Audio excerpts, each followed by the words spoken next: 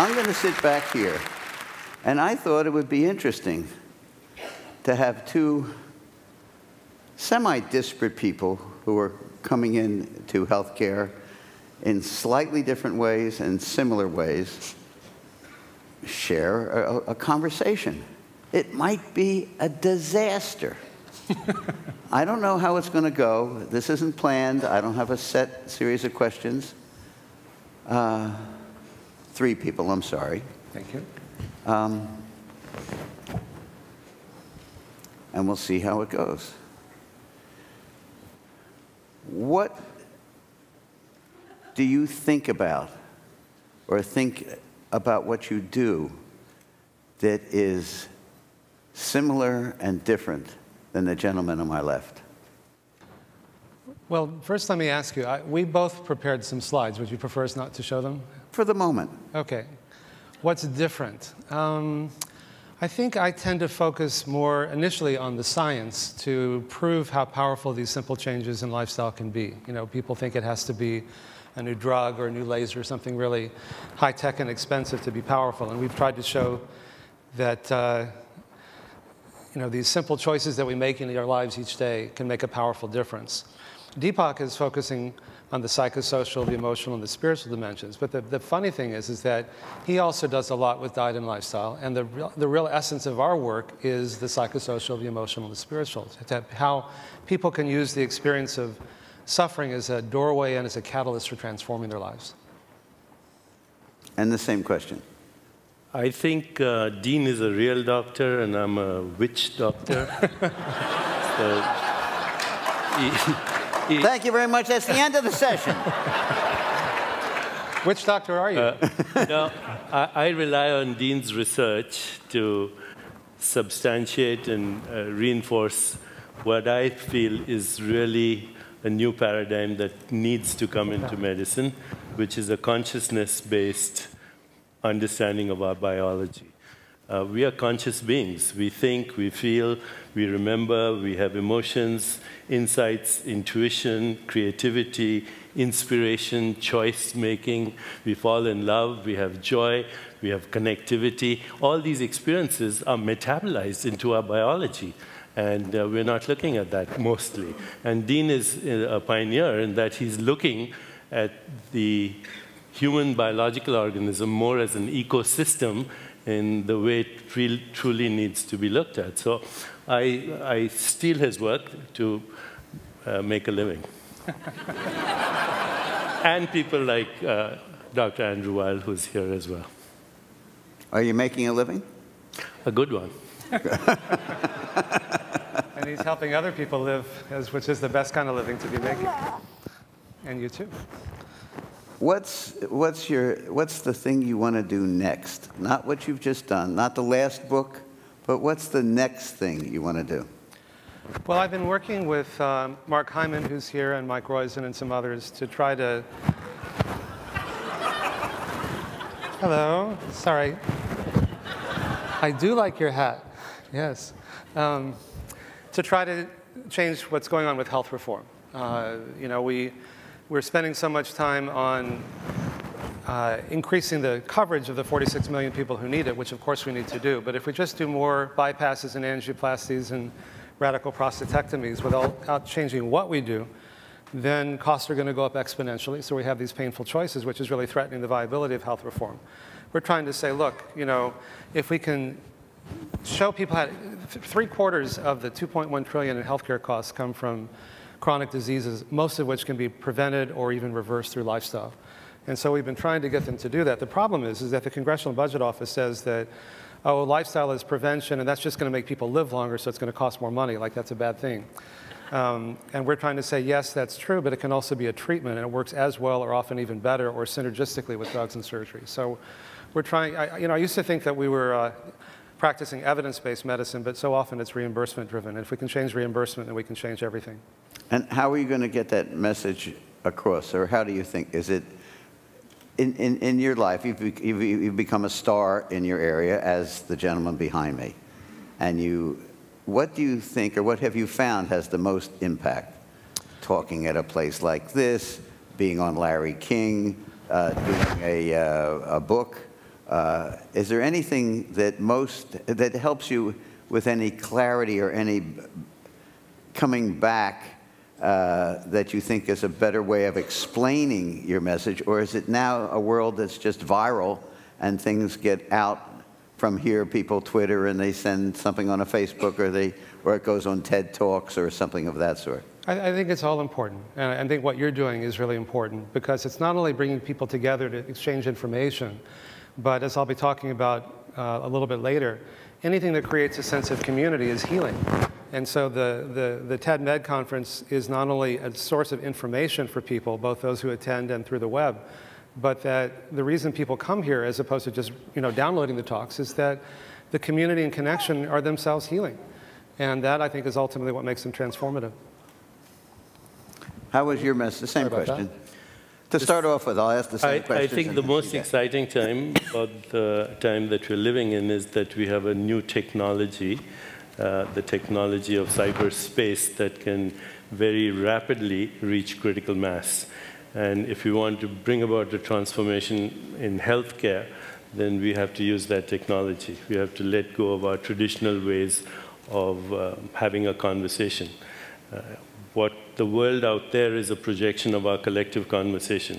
So this conversation is very important, as are conversations on Twitter and Facebook and all of cyberspace. I think this is the collective cloning of our soul at the moment. Our consciousness is cloning itself through cyberspace. The other day I got one message on Twitter, I'm looking for a good relationship, how do I find the right person? And so I was boarding a plane and I tweeted back, said, instead of looking for the right person, can you become the right person? Within 60 seconds, that was with 250,000 people, and by the time I landed, which was an hour's flight, it was with 5 million people. So, we have to change our memes. Memes are like ideas that replicate, and they have to infect the collective mind, and we have to really see that healing in its ultimate sense is many things. It's our physical healing, emotional healing, spiritual healing, but it's healing the ecosystem. It's looking at social justice. It's looking at radical poverty and the fact that you have 50% of the world living on less than $2 a day. It's looking at war and terrorism. And we have terrible metaphors to handle all this. We say war on terrorism, war on poverty, war on drugs, war on AIDS, war on war, which is war on terrorism. We are creative beings. And as Einstein said, no problem will ever be solved at the level of consciousness at which it was created. We have to change that conversation, move it to a new level, and use Twitter and TEDMED to reach critical mass. I don't use Twitter. I don't know how to do. I'll show you afterwards. Boy, that would be a tutorial, wouldn't it? No, I was thinking of hiring you to Twitter this once, and we could fill up the room and not have anxiety all year. I'll charge you a bit, but I'll do it. And I would just have to figure where we put the 4,990 whatever thousand people. Really, 5 million people from a Twitter? As it spread, yeah, as it got retweeted. Mark Twitters, and he put stuff on, and he saw, I gave a talk the other day in Providence, and there was a Twitter saying something like, what was it? I peed beside... That I just got to pee next to Richard Saul Wurman. And then I decided not to go on Twitter again. But, as I said, we have to change the level of the conversation. the sidebar here was, you're always pissing people off. Do you Twitter? I do. I've just started to. It's, I'm looking for, I use any platform that can help people. The information itself empowers people. So any way we can get it to people, I'm all for. What's your next book? My next book is called The Ultimate Happiness Prescription. My current book is called Reinventing the Body, Resurrecting You can't talk about Soul. current books. That's promotion. The next book. The Ultimate Happiness Prescription. What's the first paragraph, or what is it about? Well, How do you happiness describe is it? the You had to describe it to somebody. Happiness is the goal of all other goals. So there's a science of happiness. There's a brain mechanism that some people have when they look at a situation, they see it as a problem. Other people have a brain mechanism that look at the same situation, see it as an opportunity. And this, you can influence this brain mechanism. Also, the research shows that material possessions do not bring happiness. So if you win the lottery today, $20 million, at the end of 1 year, you'll be as happy or as unhappy as you were before you won the lottery, because you return to your baseline state. Voluntary choices that we make every day, what is called intentional activity, is the fastest way to be happy. So if you're in a creative mode, if you are inspired, if you make somebody else happy, then you're happy. In fact, the fastest way to be happy is to make someone else happy. And happiness has health consequences, because when you have a subjective experience of happiness or euphoria, your brain triggers the release of opiates, which are endorphins, serotonin, dopamine, oxytocin, which enhance self-esteem, make you happy, but also are immunomodulators. They fine-tune the activity of the immune system. So much though we discount the subjective experiences, they are very important for our objective health. We know the biochemistry and physiology of stress, but we've never looked at the opposite. So that's what the book is about. Are you going to be here till the end of the conference? Yes. Okay. Dean is going to show a few visuals that he would like to show. You have a few visuals. I'll take a minute to show my visuals. 1 minute, and he promised 5 minutes. We're going to be 3 minutes over. 1.5 minutes. We're going to be 4 minutes over. That's my final offer. You know, that's what we're like selling buttons on the street here. Sure. Okay, and then we're going to call it, but they'll both be around. They'll both be around for you to talk with. It's the nature of the beast here. So go ahead. Do you want me to take the baby? Oh, no, no, no. Actually, I don't know. I'm not going to take it away. I didn't mean you're going to give it to me. Sure. Yes, okay. Okay, I'll just, okay. Wow, I do like your hat. Yeah, okay. So I guess I could just sit down and talk. Actually, I'll stand up. It's easier. So I want to talk about, build on what Deepak was just saying, which is the transformative power of lifestyle changes. You know, when most people think about my work, they think about diet. And diet's important, but it's really, for me, it's always been the least interesting aspect of the work. It's really about how we can use the experience of suffering as a doorway for transforming our lives. And what we've been able to show, we've used these very expensive, high-tech, state-of-the-art measures to prove the power of these very low-tech and low-cost and ancient interventions. I'll take her back. I like carrying her. And we were able to show that when you make these changes, they occur much more powerfully and much more quickly than people had once realized. That your body has a remarkable capacity to begin healing itself, and much more quickly than people had once realized. And it's the usual suspects. It's nutrition, stress management, moderate exercise, and psychosocial support. And people have a hard time believing that these simple choices can be so powerful, but they really are. Now, everything that I'll share with you in this 32 years of work that I'm going to summarize in just a few minutes was thought impossible at the time before we began doing this work. And it just shows you how dynamic these changes are, how quickly they can improve, and what a meaningful difference they can make. We began by looking at heart disease, and we're able to show that even severe heart disease can be reversed simply by changing diet and lifestyle.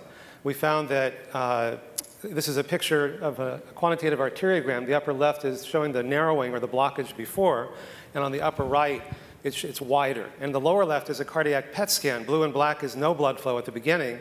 The lower right after a year is almost normal. And that had never been shown before. It just shows you how powerful these changes are. When we looked at all the blockages in all the arteries, they got worse and worse in the group that made more moderate changes, better and better in the group that made more intensive changes. We then did a randomized trial in collaboration with Dr. Bill Fair, who at the time was chair of urology at Memorial Sloan Kettering Cancer Center, and Dr. Peter Carroll, chair at UCSF. And we found that the progression of early-stage prostate cancer can be stopped or slowed or even reversed by making these same kinds of changes. PSA levels came down compared to the control group. Tumor growth in vitro was inhibited 70% in the experimental group versus only 9% in the control group. And when we did MR spectroscopy and found that the tumor activity shown in red began to shrink or diminish after just a year, along with the PSA coming down as well. Now, it's not one diet for heart disease, another diet and lifestyle program for prostate cancer, and another one for diabetes. It's the same one. And so when you deal at the fundamental causes, you find that everywhere we look, we found improvements, and including we found changes in gene expression, which was also thought to be unlikely. That after just 3 months, we found that over 500 genes were changed. In effect, turning on the disease-preventing genes and turning off the genes that promote heart disease, inflammation, and particularly the oncogenes that cause breast and prostate cancer. And we found, using a heat map, these are the oncogenes. Red is turned on and green is turned off. And you see after just 3 months how it goes from mostly red to mostly green. Jeff Dusek at Harvard did a study where they found that meditation alone caused change in gene expression. This is something I'm sure Deepak will want to talk about. And the 8 weeks of meditation caused some improvement. The advanced meditators showed even greater improvement. We published a study last year in the Lancet Oncology with Dr. Elizabeth Blackburn, who was awarded the Nobel Prize in Medicine a few weeks ago for her discovery of telomerase. And telomerase is an enzyme that lengthens and repairs damaged telomeres, which are the ends of our chromosomes that control how long we live. And it was found that after just 3 months, we were able to show a 30% increase in telomerase and thus telomere length. So it's showing genetic evidence now that lifestyle changes actually on a cellular level can help us live longer. Even pharma hasn't been shown to do that. And so in many ways, lifestyle changes are not only as good as drugs and surgery, but in this case, even better, as we often see, or they can be synergistic with it. So our genes are a predisposition, but they're not our fate. And we can often overcome them by making bigger changes. Now, that's all really good, but as Einstein said, not everything that counts can be counted, and not everything that's meaningful is measurable. And if you talk to the people who go through our programs, they'll say, you know, I got into it because I wanted to open my arteries, but you know, my heart is opening in ways that I really hadn't thought about. And the real epidemic isn't just heart disease and obesity and cancer. It's depression and loneliness and isolation. And study after study have shown that people who are lonely and depressed are 3 to 7 times more likely to get sick and die prematurely than those who have a sense of love and connection and community. In part because you're more likely to smoke and overeat and drink too much and work too hard and abuse yourself. People say things like, I've got 20 friends in this pack of cigarettes and they're always there for me and nobody else is. You're going to take away my 20 friends, what are you going to give me? But also through mechanisms that we don't fully understand. And so anything that promotes isolation and loneliness and depression often leads to patterns of behavior that cause us to get sick, whereas anything that promotes a sense of intimacy is healing. This is my wife, Ann, and my son, Lucas, and that kind of intimacy, in whatever form, is healing. And it helps us understand that the spiritual truths that Deepak alluded to earlier, altruism and compassion and love and forgiveness, you know, they're false choices. Is it fun for me or is it good for me? Am I going to be selfish or unselfish? And when we realize that these ancient spiritual truths teach us how to transcend these differences, this isolation that is at the root of our suffering and our illness, then we can see them in a different light. And so, yeah, it's good to be able to show that we're going to live longer, but you know, I was profoundly depressed when I was in college, and we can talk about that more if there's time later. If you told me then that I was going to live longer if I just changed my diet and lifestyle, I'd say, you don't understand, I'm just trying to make it through the day, which a lot of people are. And so what's personally sustainable is also globally sustainable, because livestock, more global warming is caused by livestock consumption than all forms of transportation combined. So here again, when you eat healthier, when you live healthier, it's good for you and good for the planet. And the last slide is that, you know, meditation and these so-called stress management techniques are powerful stress management techniques, but there's so much more than that.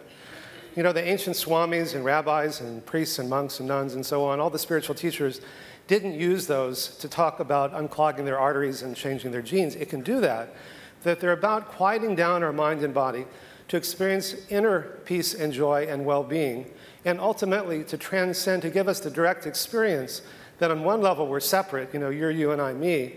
On another level, we're a part of something larger that connects us. And that ultimately is healing in the sense of the root healing, which is to make whole. Yoga is to yoke, to unite, to bring together. These are very ancient truths that we're beginning to rediscover. Thank you.